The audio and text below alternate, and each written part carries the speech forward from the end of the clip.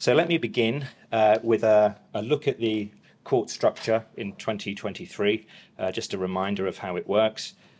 You can see, starting at the bottom, the Patents Court judges, Mr. Justice Mead in charge of the Patents Court and Mr. Justice Mellor, the two most technical patents judges, hearing most of the cases and being joined by a small army of deputies. That's been a feature of the system for some years now. Richard Haycon sitting in the IPEC, judge in charge there. And then the Court of Appeal this year, we've shown the judges that have heard the most cases. More than three each for each of the faces on the slide. But there were other Court of Appeal judges hearing cases too, probably over a dozen in all. So quite a busy year at the Court of Appeal, as we will see. The Supreme Court is included because we did have a Supreme Court case, and the bench illustrated there are the judges that heard the case, sadly for the profession, one of them retired in September. So goodbye, Lord Kitchen. Many years of amazing service to the patents judiciary and the bar. Okay, so let's look at some numbers. What happened in terms of output of the court? Well, fairly busy, not the busiest year ever, but 72 decisions in total. We always say, just a reminder, that's everything. That's costs decisions, interim decisions, case management decisions, etc. When we look at the merits and the trials that took place, there were 16 first instance judgments. Now that number is a little bit down on previous years. Got the numbers here. I think in 2022 we had 20.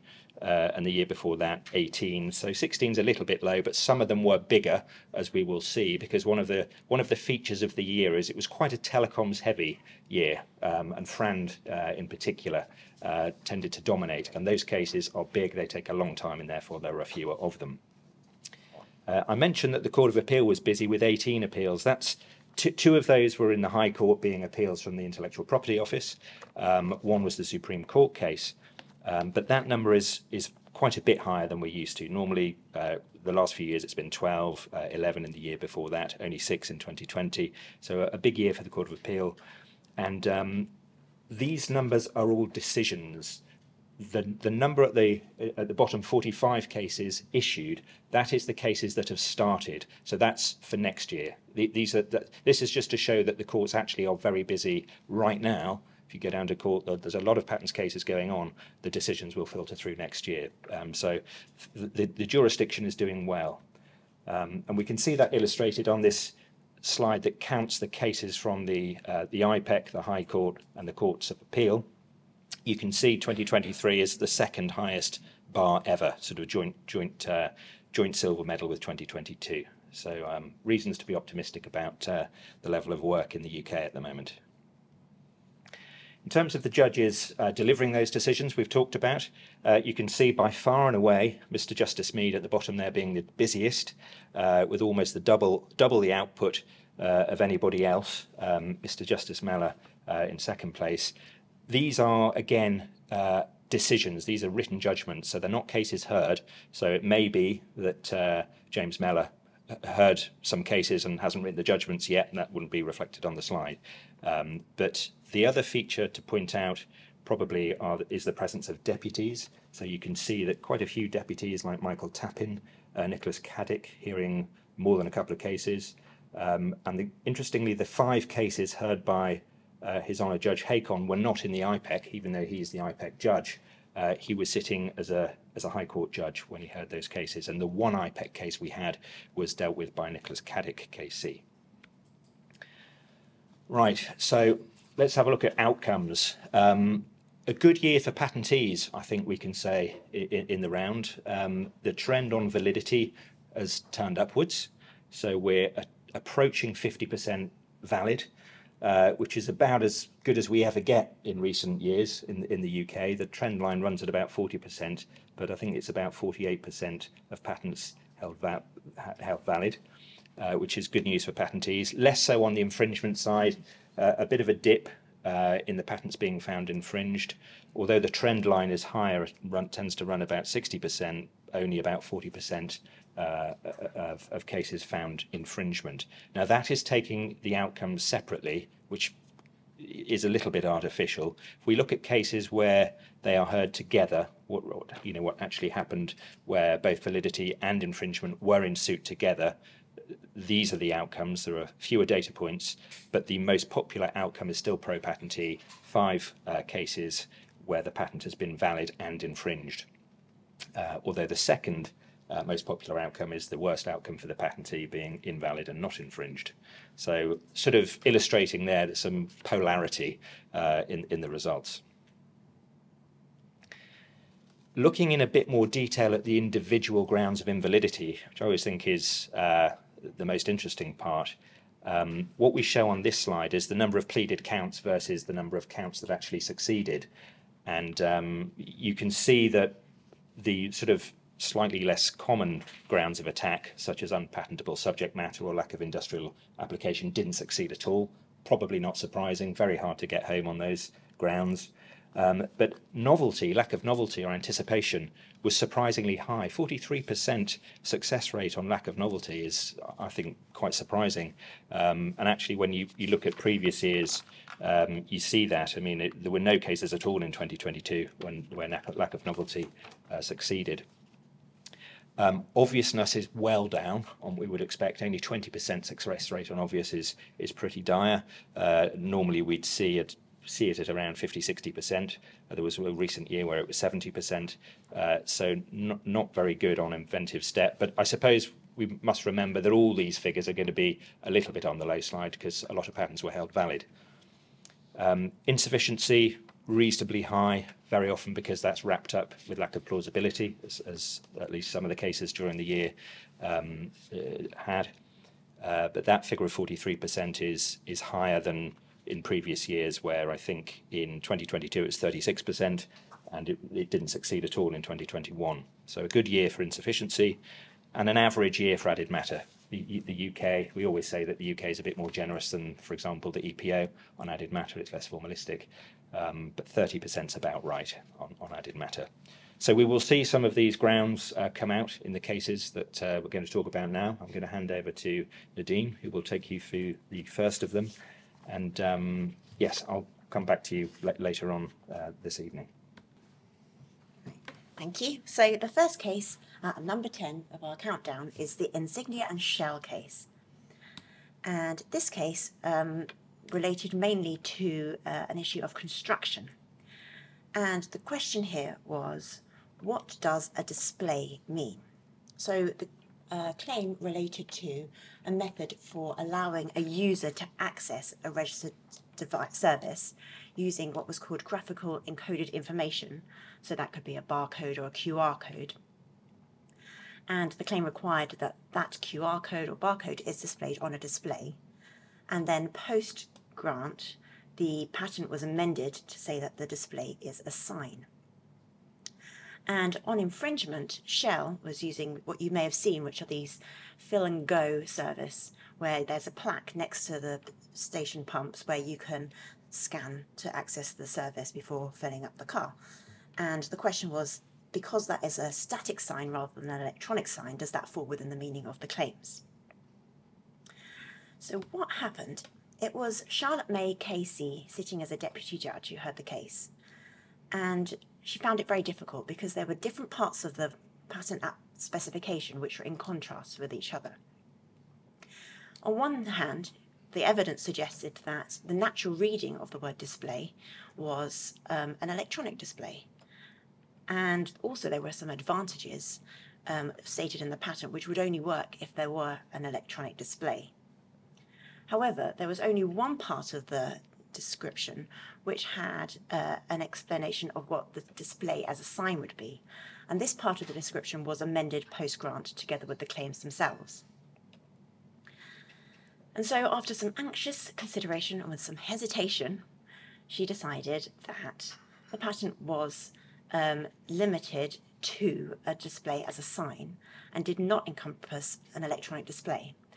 And the main reason for that was because that passage, which described the display as a sign, stated that it was the graphical information, when it is a sign, would also excluded embodiments which were where the display was an electronic one. And so that was held to be the deliberate intention of the patentee. So why is this case important? Well, it shows that construction doesn't need to support the stated advantages necessarily. And it also shows that the deliberate intention of the patentee is really the main consideration. But it also shows that it's quite important to consider how to do amendments, because whilst these amendments allowed the patent to be infringed, because the sign was limited to something which was static, which is what the shell did, the patent was ultimately invalid. And that's because by limiting the claim to saying this thing is done, the electronic displays outside of the scope of the claims, that was something which the skilled person would not have realised reading the claims before they had been amended in that way. And so it was invalid for added matter and impermissible extension of the scope of the claims. And at number 9, we have our first life sciences case, Astellas versus Teva and Sandoz. This is part of a wider dispute between the parties. There'd previously last year been a revocation action brought by Teva and Sandoz to revoke a use patent for the active ingredient myrabegron. That was dismissed, and then last year also the appeal was dismissed. This action here saw an infringement suit brought by Astellas against Teva and Sandoz in relation to a modified release form in relation to myrabegron. The patent sought to overcome a problem of availability of the medicine due to a food effect. As I said, the claim was brought as an infringement action by Astellas. Teva admitted infringement on its primary form of the product, but had sought a declaration of non-infringement in relation to a second form, and Sandoz had not admitted infringement. There were counterclaims for invalidity based on lack of inventive step, insufficiency as to whether or not the product with this reduced food effect would be work across the full scope of the claim, as well as added matter. As I said, the problem the patent sought to overcome was this food effect in the more conventional formulation. And as part of that, one of the important things the court needed to look at was the skilled team. And I think it was Astellas' case from the beginning that a skilled formulator would understand that there might be a problem with accumulation of the active ingredient and therefore couldn't go any further than that. Whereas the generics that advanced a case that they would go and talk to a skilled pharmacokineticist, and that became quite an important part of the evidence and the result. So the patent was held valid but not infringed, and a key issue was construction. And it all came down to the meaning of the particular words in Claim 1, which were a pharmaceutical composition for modified release. Now, in the specification, there was a definition of that in one of the paragraphs, and there were some further defined terms within subsequent paragraphs. And when the judge was considering whether or not the definitions in those paragraphs, which included the reduced food effect, should be brought into the proper construction of the claim, he asked the rhetorical question of why did the terms get defined if they weren't to be brought into the claim? And so he decided that that definition was the correct one, and that therefore brought into the correct construction of Claim 1 the technical effect of the reduced food effect, and that was more favourable to the generics construction. When he was doing that evaluation, as it says on the slide, the judge was keen to not look at something which was being over meticulous, but wanted to be careful in his assessment of construction. Once he'd got to his point on the correct construction, that then carried through into the rest of the analysis. He decided that the patent was not lacking inventive step, but would have been if he'd have found for Astellas' construction. It also didn't lack sufficiency. The claim had a range, and while he looked at all kinds of different points to do with the range, he actually came in the end to a decision that really he just had to look as to whether or not it would work generally across there, rather than why the 2 points were picked, and he found that the pattern was sufficient. This importing of the technical effect of the reduced food effect into the claim had knock-on consequences for infringement, in that the judge said you need to show this reduced food effect to claim infringement and be successful, and that hadn't happened. So Astellas had failed to meet their burden on proving infringement. So why is this case important? One of the cases we talked about last year was the Teva and Novartis case, where His Honour Judge Haken had not taken into account a technical effect, which was in the description but not the claims, and found that patent lacked inventive step. He said you can take into account technical effects for sufficiency but not inventive step. So something different, a little different, is happening here. Also, the composition of the skilled team, as I mentioned at the beginning, there was a difference between Astellas and Teva and Sandoz as to who was in that team, and the court was keen to emphasise that we needed to try and make the skilled team as close as the real team as possible, and that included the skilled pharmacokineticist, and that's why that was important.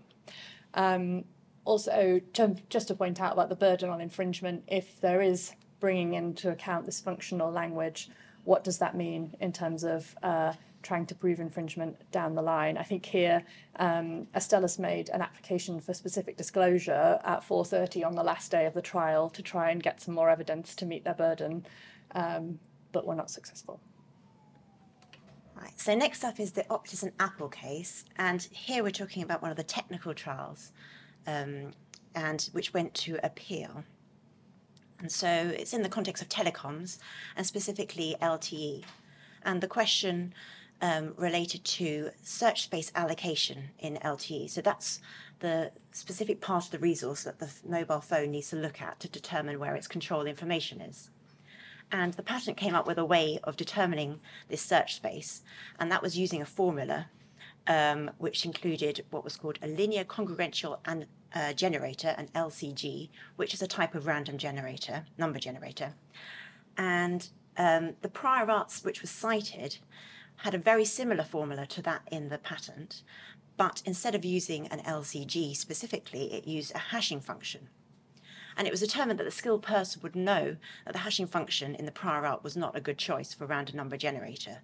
So the question is, was it obvious to then go and choose an LCG instead of that hashing function?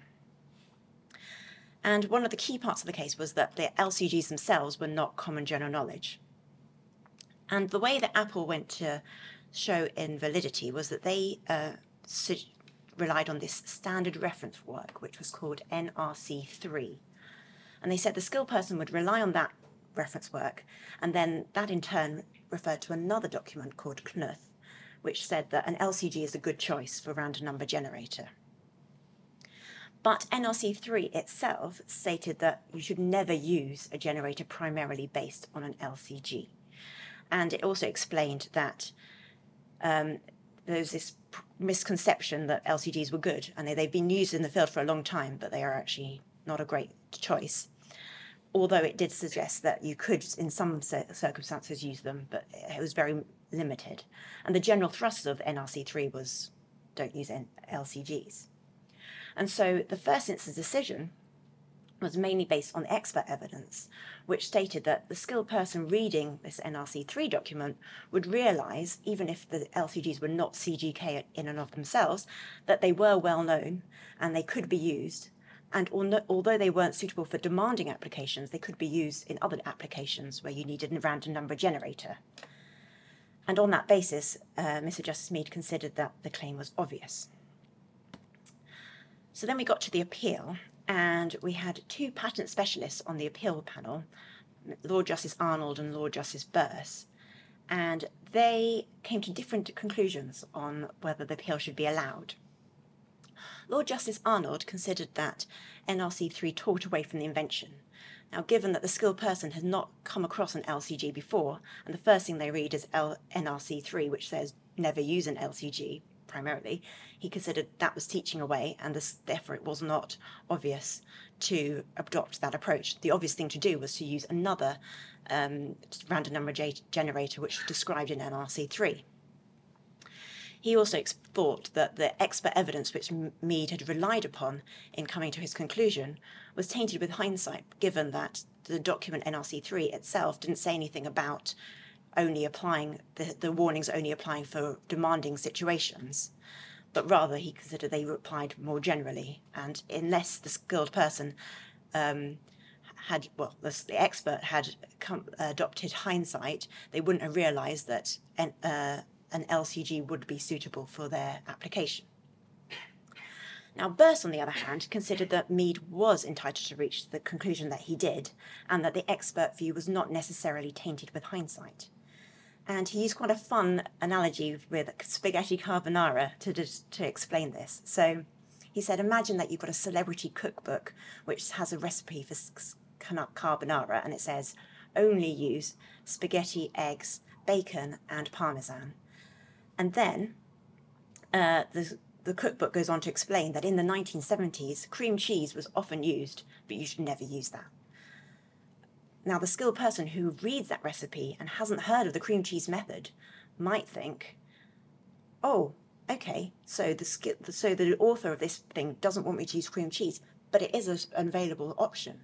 And therefore, they would realise that cream cheese could be used on maybe an everyday weeknight meal, even though it wouldn't be suitable for a high-end restaurant, which is the context of the book. So Burse's idea was, well, maybe the skilled person did know that it wasn't, that the LCGs were not common general knowledge, but in the context of what was said about them, could realise that, oh, they were well known and could be used in my situation. But in the end, the other panellist, Lord Justice Nuji, considered that Arnold was right and the document taught away, and so the appeal was allowed. So this is an important case. One, because it's very rare that obviousness decisions are overturned, and two, because we've got two of the patent specialists disagreeing with each other on the approach. But it does show that it's quite difficult to rely on a document which warns against the teaching, although maybe there's some room for manoeuvre in light of Lord Justice Burse's comments. And it also explains that the meaning of a document is a question for the judge, which all the judges agreed with, but stating that the expert evidence is there to help with the technical interpretation rather than actually determining what the true meaning should be. So in number 7, we have another appeal court judgment, this time in Vernacare and moulded fibre products. In 2022, and so covered in last year's Proti, we discussed the first instance decision of Mr. Nicholas Caddick, KC, sitting as a Deputy High Court Judge within the IPEC. And he heard this case in relation to 2 Vernacare patents relating to moulded paper wash bowls. The first of those, the GB793, was to the shape of the wash bowl. That was held valid and not infringed at first instance, with the Formstein defence applying. But GB947, which related to the composition within the wash bowls, was held valid and infringed. So MFP appealed that decision in relation to the 947 patent. And the key claims were Claim 1, which is in relation to a detergent-resistant wash bowl with a binding agent being a fluorocarbon, and Claim 9, which is to the amounts of that binding agent which were included in the claim. So what happened? It was held that the judge at first instance had erred in defining the inventive concept of Claim 1. He had read into that inventive concept a purposive element which wasn't required, that being the detergent resistance. And when you look at it on the proper construction, that requirement is not there. The fluorocarbon doesn't need to be added for the purpose of detergent resistance. And when looking at infringement, you wouldn't need to show that the fluorocarbon had been added for detergent resistance, so it's not required. When you then properly construe the claim, you see, in light of the prior art and the CGK, that the claim is invalid. Claim 9 followed the same suit and was found to lack inventive step. There was some analysis here of the expert evidence which hadn't been considered by the judge at first instance. So the court went a little bit further than they would have done, because this evidence hadn't been reviewed but now needed to be reviewed when looking at the claim in light of the proper inventive concept. So why is this case important? It was a reminder really for everybody that it's important to make sure that the judge is aware of all the important cases that you want to rely on.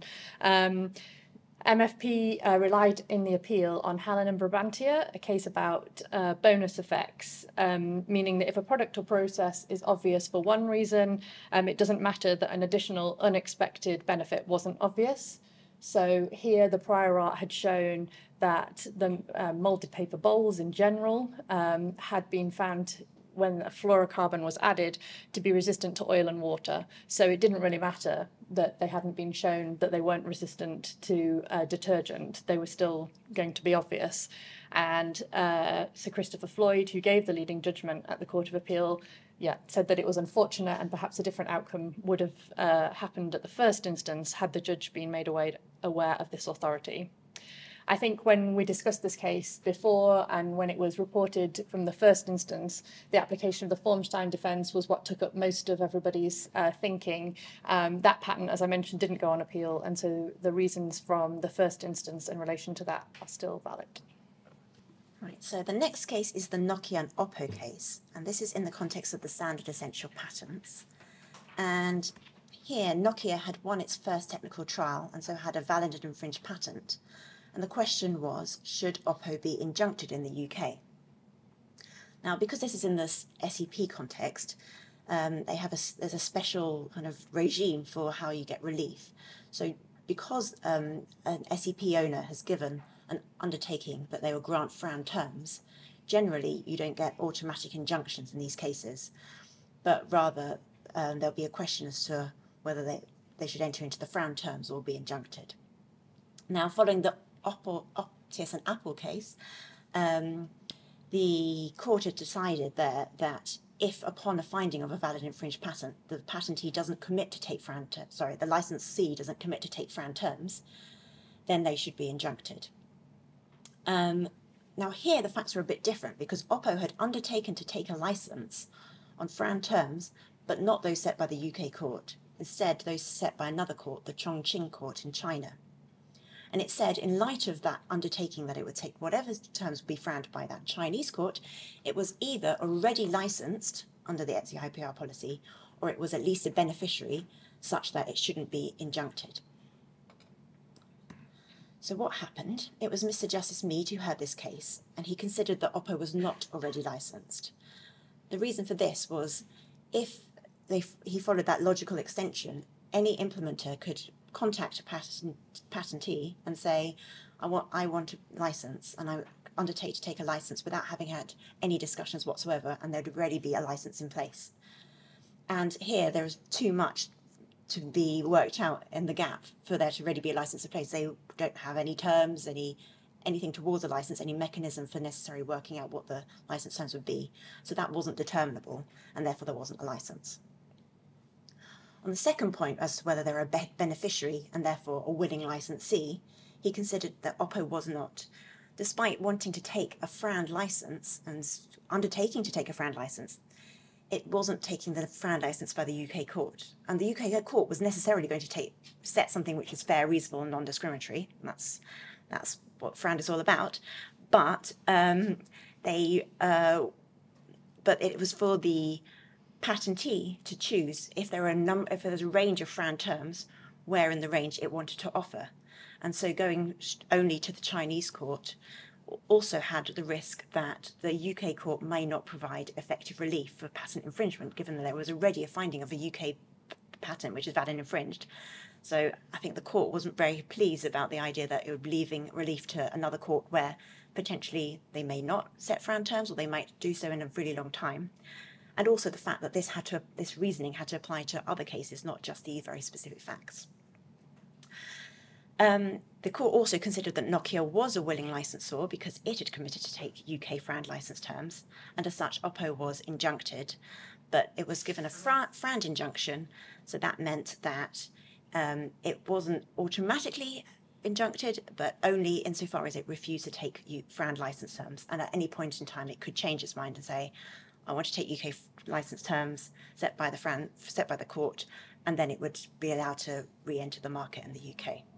So this is really important because it shows that it's very difficult for implementers in the UK to avoid a FRAND injunction unless they're willing to take the license terms set by the UK court. It's also interesting because we had some unprompted reflections at the end of the judgment given by Mr. Justice Mead. One, he was reflecting on whether the result was fair, because Oppo was saying it's not fair because, well, we're going to have to leave the UK market because we don't want to undertake to take terms that we don't know. And he says, well, the whole point of FRAND is that it's giving you access to the standards, and you do have access to the standards. It's just that you're not wanting to take the terms on which you're giving access to the standards. So it was fair enough. And the other interesting point was in relation to trial listing. And the current practice up until this point was to have a number of technical trials followed by the FRAND trial.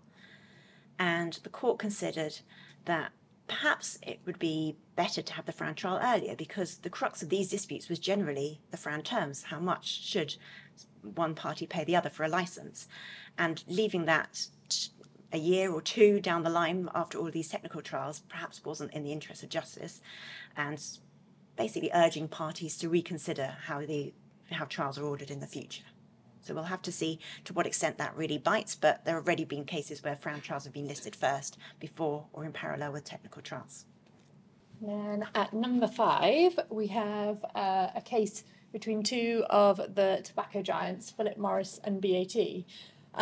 So in this case, Philip Morris had brought an invalidity action in relation to one of BAT's patents for its heat not burn technology, where the tobacco is heated up and vaporized into an aerosol for inhalation, so the products are smoke-free.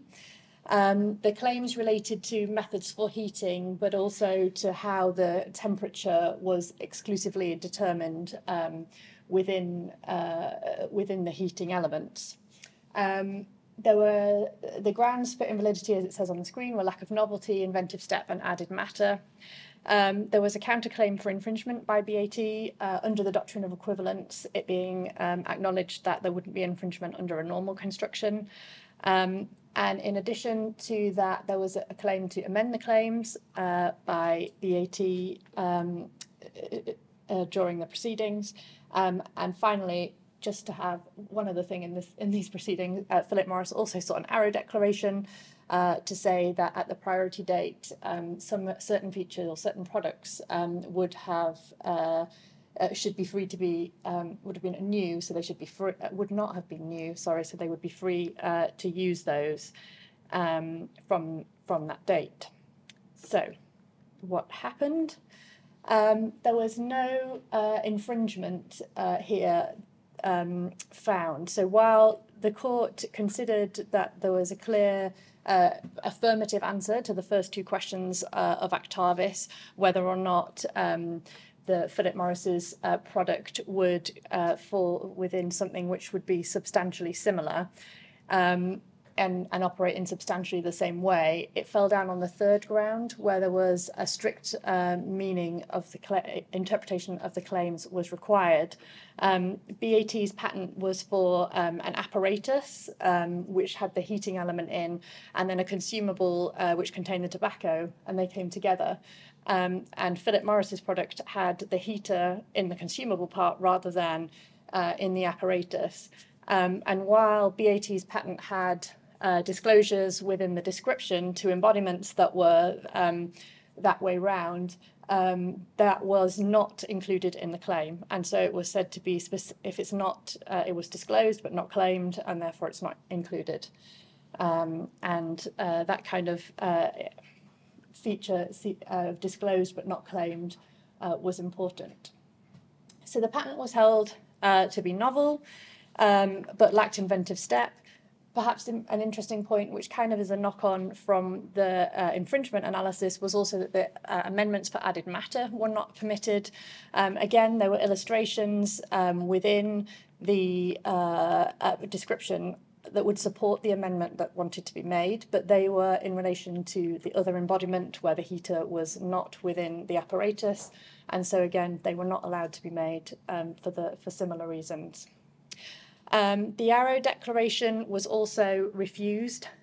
His Honour Judge Hakon, when he was looking at this, summarised the case law that is to date on Arrow Declarations and distilled that into 12 points. He then added 2 of his own, and they were in relation to whether or not the Arrow Declaration served a useful purpose. He considered it was also important to consider whether the portfolio of patents would create real doubt over a significant period of time, and whether the patent applicant's behaviour was such as to prolong that doubt. They were 2 things he additionally thought were important. While he refused to give the declaration because he felt he didn't really know enough about the products to understand whether they would serve it would serve a useful purpose, he also didn't give any reasoning as to technically whether or not the products would have been new or old at the priority date, because he felt that that would in fact be giving Philip Morris a bit of a Arrow Declaration by the back door. So I think that's one thing to think about going forward. So I put those 2 additional points on the screen here. They're quite small, but that Hakon had included. And I think that this finding on an Arrow from last year follows the kind of trend of it's quite difficult to obtain one, but not impossible. And we now have this kind of summary of all the points which he has put together. Also, as we mentioned on the disclosed but not claimed, that's obviously a continuing feature, particularly in relation to the doctrine of equivalence. And finally, the added matter point, which I mentioned, we often say that the UK has a much less strict approach on the added matter than the EPO, but this kind of generalisation from one embodiment to another was not permitted in this case. Right, so the next one is our first case on AI, and this was the emotional perception and control of patents case. So this case all related to an artificial neural network and whether that was a program for a computer as such. And so the invention related to this ability of an ANN, artificial neural network, to pick a media file, perhaps a piece of music, that was emotionally similar to the music that the listener was currently listening to, and then recommend something which was, so it's trying to find something which was on a human level similar. And the way the patent explained that this would be done is there were 2 artificial neural networks. One which was being trained to take a pair of files and then read some text which are being inputted by a human to say, this is a really sad file, this makes me feel really happy, and work out how similar they are on a kind of emotional level. And then there was another ANN which was looking at the properties of that file, so those 2 files, and seeing, well, are they similar in speed, are they similar in tone, timbre, all kinds of other things which it could just listen to without needing a human to type in, this is a sad song.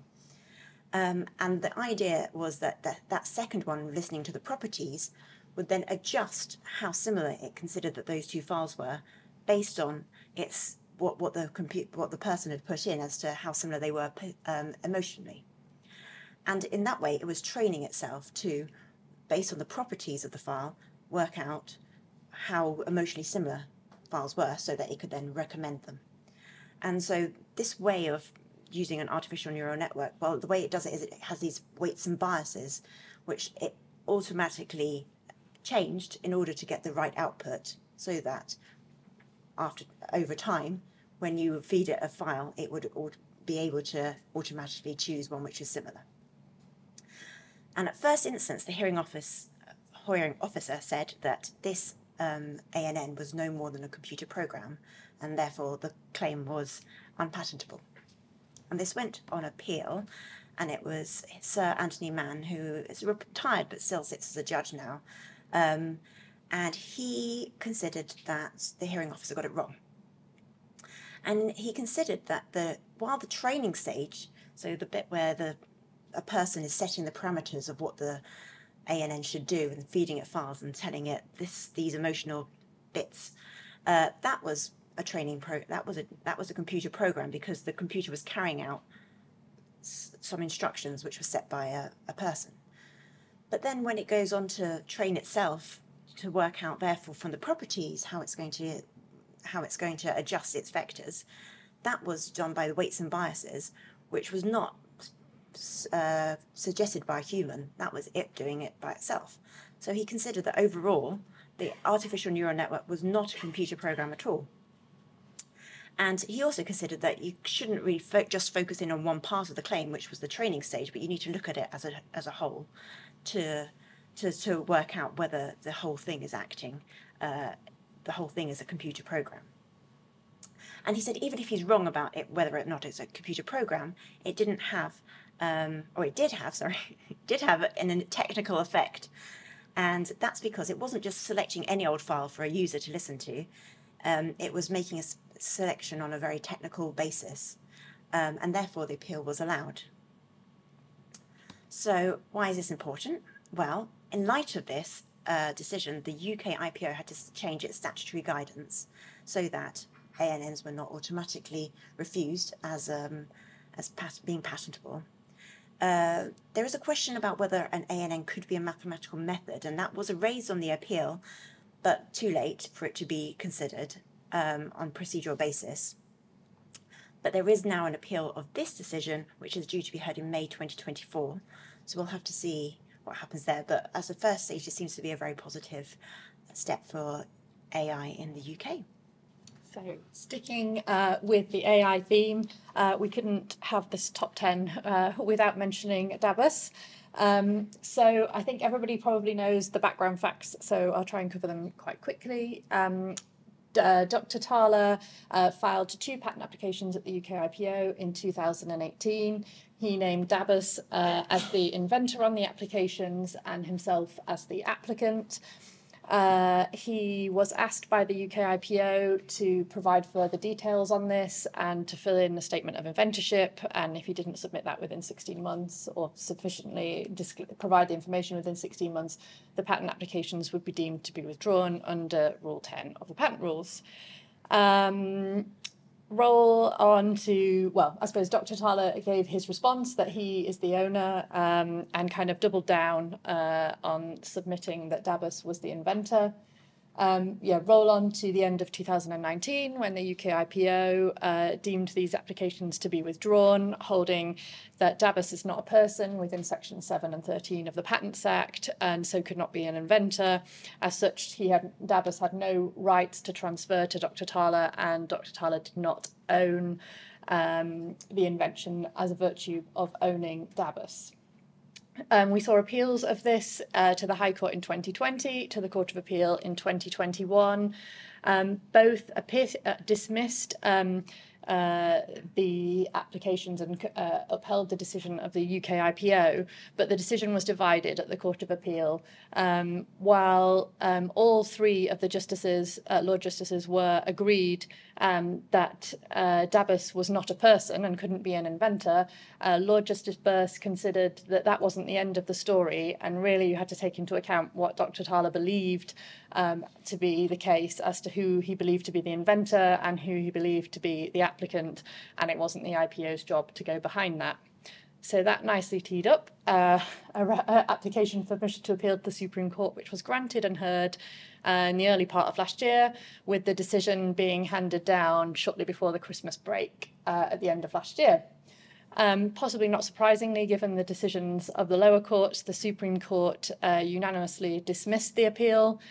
They said that it is quite clear that an inventor has to be a natural person, and there is no scope within Section 7 or 13 or wider context of the Patents Act for an inventor to be anything other than a person.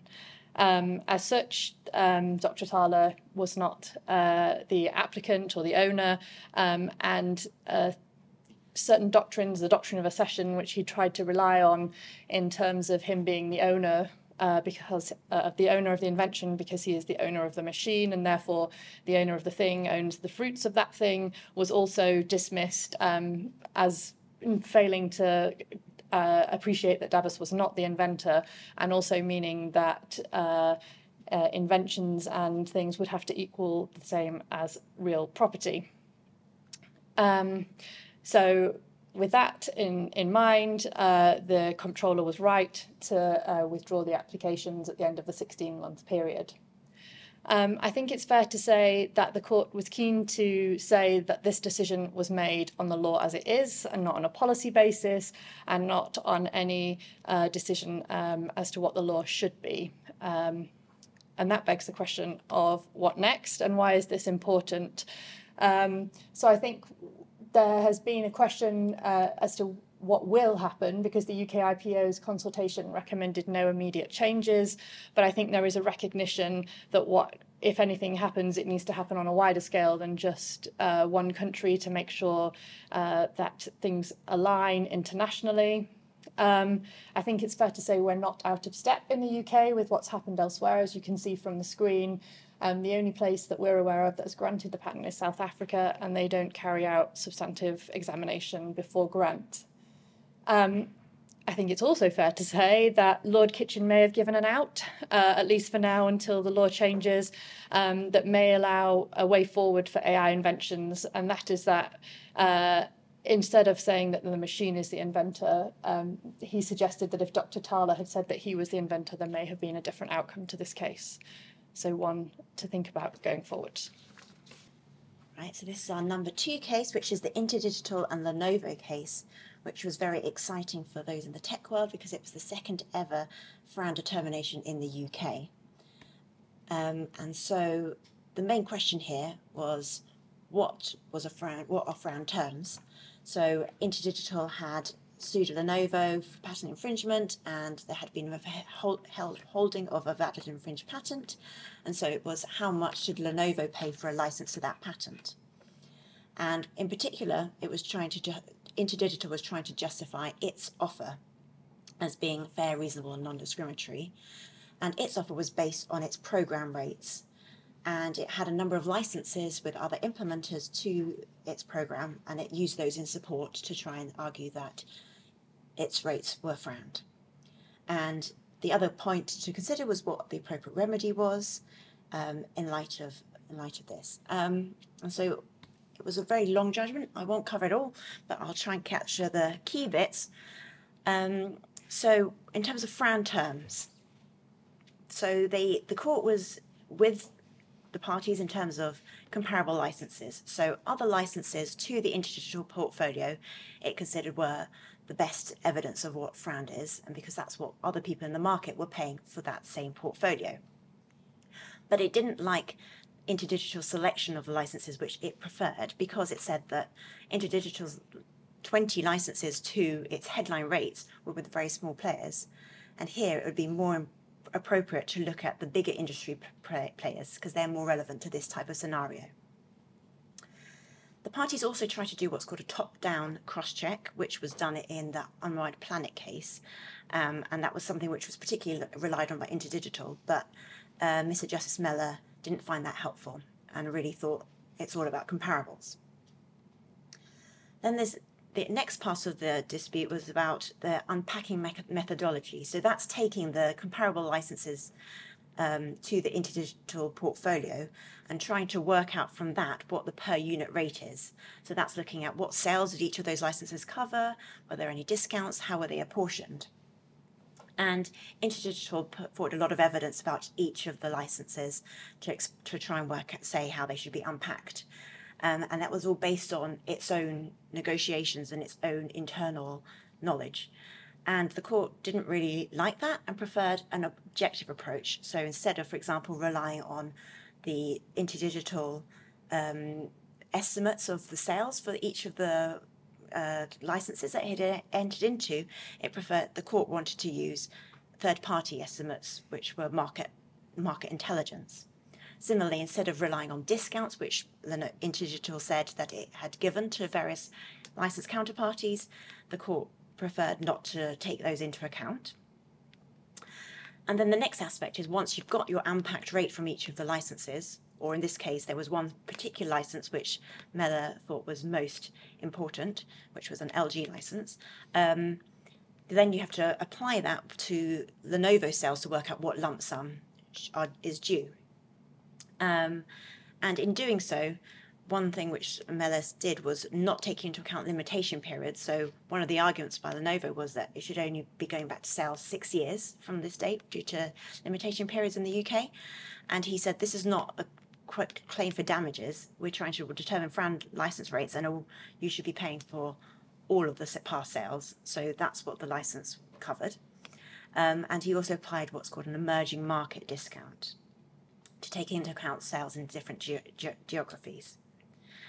And the final really interesting point was that, it's funny, it's interesting because he awarded interest, and he did so in the in a consequentials decision. And that was actually quite significant. It was 50, I think around 50 million was what the interest was. So that was 4% compounded quarterly. And that's something which hadn't been done in previous FRAND cases, but the previous FRAND case in the UK. The other interesting point for practitioners was in relation to conduct issues. So there was a lot of argument about, during the negotiations, whether one party had been willing or the other party unwilling. And the court really glossed over all of that and said the main point is whether any offer was FRAND. And that was the crux of the conduct case, other than the point which was related to the Nokia decision, which is at the point that there is a valid infringement finding, then at that point Lenovo should have been subject to an injunction if it wasn't going to undertake to take FRAND terms.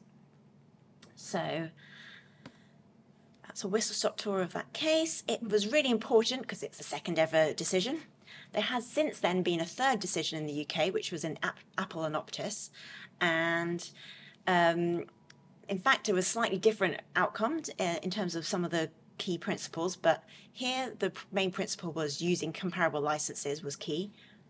In Marcus Smith and Apple and Optus actually took a different approach, which was a kind of top-down cross-check based on the implementer's own licenses. But that's for another day.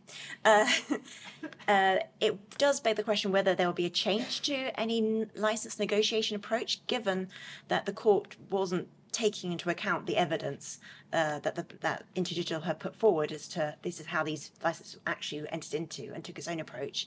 So will that drive then different approaches with parties having an eye for future litigation? We'll see.